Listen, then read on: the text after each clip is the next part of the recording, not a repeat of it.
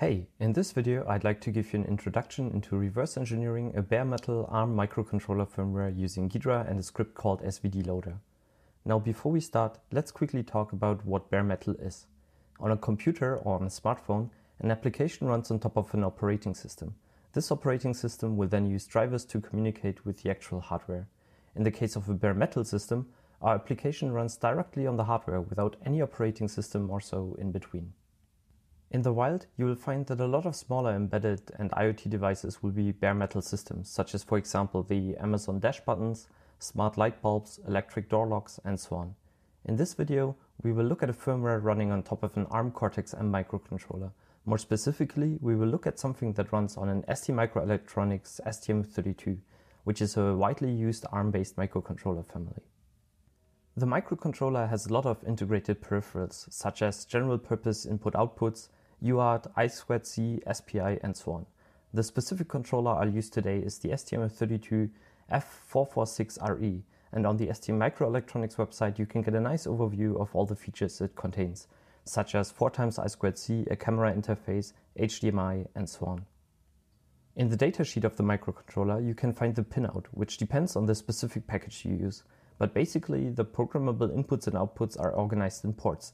Here I've highlighted port A, consisting of 16 GPIOs. GPIOs, or general purpose input-outputs, can be used to connect all kinds of stuff, such as LEDs, switches, and more complex things such as displays and so on. The hardware support for I2C and so on can be mapped to certain pins by configuring the chip peripherals. Now, without an operating system that provides us with syscalls and drivers, how do we actually talk to all of these features? This is done using something called memory mapped peripherals or memory mapped I/O. Cortex-M processors have a flat memory map without any memory management unit or so, and our flash, our RAM, and all of the peripherals will be available by accessing their respective memory addresses. For example, on the STM32, the flash, which also contains our code, will be mapped at hex 0800, the RAM at hex 2000, and all the peripherals start at hex 4000. To configure these peripherals, all we have to do is write the right data to the right addresses in memory.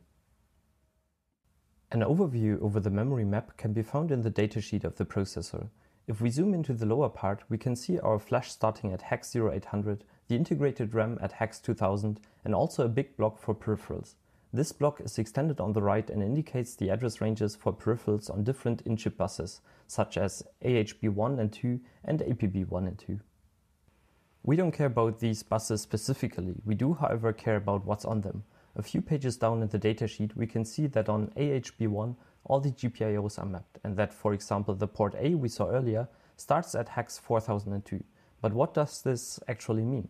It means that all the registers that we need to configure the input-output port are mapped to that specific address. And if we go into the reference manual to the section about GPIOs, we can see that there's a full section on all the different registers that are available to configure a GPIO.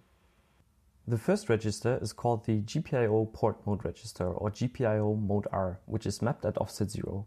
Combining the address for GPIO A we just got from the datasheet with the offset tells us that the GPIO A mode R register will be at address hex 4002. We can also see the bit fields for the register. In this case we have 2 bits for each of the 16 pins, filling the full 32-bit register. The values for these 2 bits are listed below.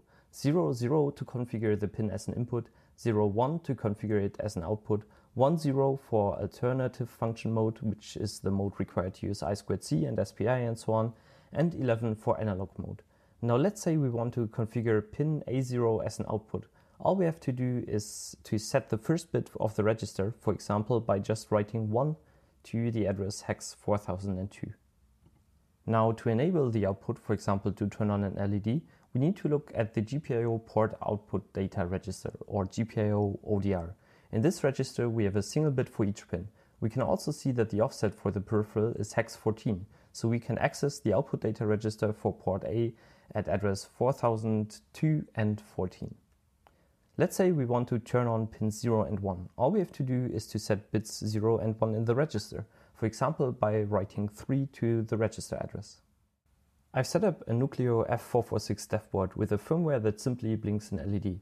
Let's load that firmware into Ghidra and see how exactly it works and how we can reverse engineer it. I've exported my firmware to a binary file. You can find it in the description if you want to follow along. I simply drag it into an empty Ghidra project, and you will see that Ghidra detected the format as raw binary, which means that it's not able to detect information about the file, such as the architecture and so on. We have to fill these details in ourselves. Let's start with the language. We know this is a Cortex-M processor, so we can simply search for Cortex and get 2 hits, little endian and big endian. In most cases, Cortex-M will be little endian. I'll show you some tricks on how to detect that in a future video. Next, we also have to configure some options. On the STM32, code normally starts executing from flash, and the flash is located at address hex 0800. So we have to tell Ghidra to load our file to that address. Let's hit OK and double-click the file to start the code browser. Before we can analyze the file, let's finish configuring our memory map. If you check the datasheet, you will find something interesting. Address 0 will be aliased to flash, SRAM or system memory depending on some factors. In the wild, it will almost always be mapped to flash. You can check the STM application notes on the details of this. Having our flash aliased to address 0 means that our flash will be in memory twice, once at hex 0800 and once at 0. To tell this to Ghidra, we need to create a new memory block. Let's call it flash mirror. Leave the start address at 0 and use the same length as our main flash. We also need to make sure we set this flash to executable so Ghidra knows that it may contain code, and we want to initialize the memory block with the contents of our file. We also want to create a second memory region for our RAM, which starts at hex 2000. This will help us avoid having invalid references. Feel free to try this on your own machine. You will see that setting up the memory map correctly can drastically help you improve the decompilation results. Once that is all done, we can start the analysis. One great feature for unstructured firmware is the ARM Aggressive Instruction Finder, which will allow you to find code even if no direct references to it could be found. After analysis is finished, let's jump to address 0 and start reversing. You can see that Ghidra marked a couple of things here, such as the master stack pointer, reset, NMI, and so on. This is called the vector table. On boot, the CPU loads the stack pointer from here and puts it into the stack pointer register. And you can see that the stack pointer indeed points into our RAM region. And then it jumps to wherever the reset vector points. The NMI, hard fault, and so on vectors are the addresses of interrupt handlers. For example, if you do an invalid memory access, the CPU will jump into the hard fault handler. Let's start the same way the CPU would, by jumping to the reset vector. In most cases, the reset vector contains some simple setup code, similar to what you would see in the entry part of a C program, before then jumping into the actual main function.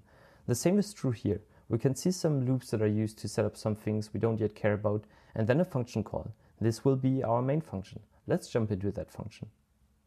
The first thing that the eye jumps to is something red in the listing view, a pointer that points to hex 4002 and hex 4002 and 14.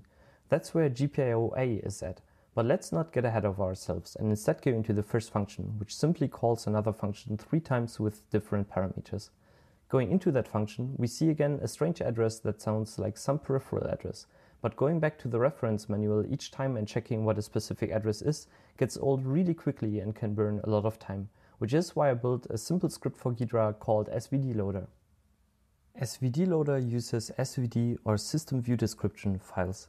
SVD is a standardized format to describe the peripherals of Cortex-M processors, so they contain all the register addresses and so on. They are normally used by development and debugging tools, but in our case also contain all the information we need to make reverse engineering of bare metal firmware much easier. You can find SVD-Loader linked in the description, and also links to collections of SVD files for all kinds of processors. Personally, I currently have over 800 SVDs on my machine. I'm just going to double click the script and select the SVD file for the STM32F446 and hit OK. After a couple of seconds, SVD-Loader will be finished. If we take a look at the memory map now, we can see that SVD-Loader generated a lot of new memory blocks for the different peripherals. And in the namespaces, there is now a peripheral entry containing all the different peripherals that were loaded. And the ones that are actually used in the code are marked in blue. Going back to our decompilation window, we can see that the strange offset turned into rcc.cr. So this function does something with the reset and clock control registers, which are used to turn on and off certain peripherals and clocks. Let's just call this rcc something and the parent function rcc setup and go back to our suspected main function. Here we can see that our previously red reference is now blue and points to peripherals GPIO-A. If we double click the pointer in the decompilation, we can simply convert the undefined data to be a pointer, and Ghidra will give it a nice name based on what it points to. Let's also set the type of the pointer to uint32, as we know it's writing to a 32-bit register. We can also see some other constants being used in a loop. Let's double click it and convert it to an integer, and we can see that we just have two loops that count to 1 million. Let's start walking through the code. We skip the RCC setup and then see that the GPIO-A mode R register is being configured. As we saw earlier, each pin has 2 bits in this register, so let's show it as binary and start counting bits, and we can see that this sets pin 5 as an output. Next we see a write to the GPIO-A output data register. Let's also convert it to binary and we see that this turns on pin 5. Then we have a wait loop that counts to 1 million, then a write of 0 to the ODR, which will turn off all the outputs, another wait, and we start over again. So this is how our LED blinks. Sweet. To make things a bit more challenging, I've built a simple bare metal crack me. We have a device and the firmware and need to get the device to give us the flag that has been programmed into it. We get the output from the device using a serial console, and if we start the device, we can see that it expects us to do something and then press the button. If we just press the button, it tells us to try again. So let's jump into Ghidra. The initial setup is identical to before, though this time before hitting analysis, we will also load the SVD file. We again see some simple startup code in the reset handler and then the call to our main function. Let's rename it to main to make our code a bit more clear. Immediately you can see the strings that we saw on the serial console being passed into a function. So let's blindly assume this is the serial print function and name it accordingly. Next, let's jump into the first function. Now this looks familiar. Just as before, this is the RCC setup code, so let's name it accordingly and jump back to main. In this second function, we see a couple of function calls all taking a GPIO-A parameter. When I'm trying to get an overview over firmware, I will just give things high-level names and then investigate later if required. So let's call this GPIO something and GPIO something too, and call the function GPIO-A setup. In the next function, we see a lot of calls with USART being given as an argument. So this probably sets up the serial console. If we convert the parameter passed into the first function to decimal, we can see that it's 11,5,200, which is a very common baud rate. Let's name all of these functions USART something and the function itself USART setup and jump back to main. We can see a reference to GPIO-A, so let's start by fixing the pointer type of this to uint32. Next we see a pointer that was not correctly detected by Ghidra, so let's double click it and hit P to set it to a pointer, which will show that this accesses GPIO-A PUPDR register. Before we figure out what exactly that all means, let's clean up the rest of the code first by adjusting some types and also fixing up the loop variables. Now that we have a nice and clean decompilation, we can start figuring out what this does. First, the GPIO-C mode R register is set to 0, which will set all pins on it to input. Next, the PUPDR register is set to 0xAA, which will enable so-called pull-downs on pin 0, 1, 2, and 3. This basically just gives the pins a defined state of 0 while nothing is connected. I've linked a video describing them in the description. Next we go into an endless loop which waits until GPIO-C pin 13 is 0. Checking the schematic of the development board, we can see that this is where the button is connected to, so this simply waits for a button press. The next line is the if clause that is interesting to us. If we manage to make this true, we jump out of the endless loop and get the flag. We can see that it reads the input register of GPIO-C and then masks the lower 4 bits. These lower 4 bits are then compared to binary 1010. So all we have to do is to set pins 1 and 3 to high, aka apply some voltage to it, and we are good to go. To do this, I've set up a breadboard and I checked the documentation of the dev board to figure out where GPIO-C pins 1 and 3 are. Now all I have to do is to hook this up using some jumper wires and press the button, and we have the flag. Now this is obviously a very simple example, though I've used similar methods on a ton of other devices to understand how they work. Being able to quickly determine which peripherals are used where helps you drastically in identifying functions and so on. I hope you liked this video and to see you on this channel again soon. Thank you.